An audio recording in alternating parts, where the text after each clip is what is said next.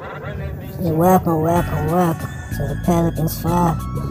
And as you can see, we got here New Orleans number 8 draft pick in this 2022 draft is Dyson Daniels, the 6'3", 6'4" guard out of the G League from Australia. This is why I think he gonna dominate for real. He got defense, immediate defense. He come in, put clamps on you. I think he gonna ease up some of the effort off of Herb Jones. So with Herb Jones can run around the court and score more, while he can play defense, Dyson Daniels, cause he's above average defender like Alonzo Ball and a playmaker like that. So I think that's why David Griffin got him. And with the number 8 pick in the draft, he was really the steal. I was really thinking he was going to go. Either I think we was going to get Shaden Sharp, which Portland got at number 6. But much better with him. Even though they say Shaden Sharp might be a superstar.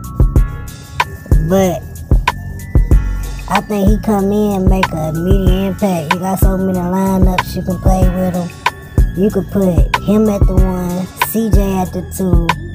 B.I. at the 3, Herb Jones, B.I. at the 3, Zion at the 4, and put Jackson Hayes, Larry Nance in there. Or you can do all type of lineups. Put C.J. in at the 1, Herb Jones at the 3, Dyson Daniels at the 2, Jackson Hayes at the 4, Zion at the 5. See, I think with him, he give us help off the bench, which we need. I don't think Kyron Lewis gonna really stay around long. I don't think he gonna be around long. I think he gonna get traded at the deadline. But with him, I think he come in and make immediate impact, score.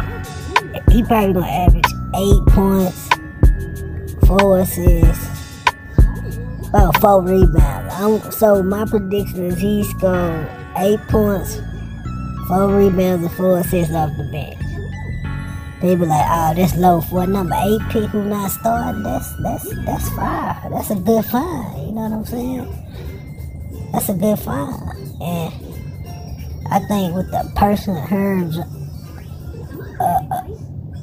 B.I. and Zion Daniels, the superstar, C.J. McCollum, the superstars of the team, they need somebody like him who ain't got the score, who can pass and rebound and play defense and all that type of stuff. You feel me? So, hey, but I expect him to be on one of the rookie teams. If he don't, they blackballing us. They doing all type of stuff, hurting us. They hurting my feelings, all type of stuff. But I will make another video about how the Pelicans should be at least Western Conference Finals this year. If y'all want that, like and sub, man. I'm up out of here.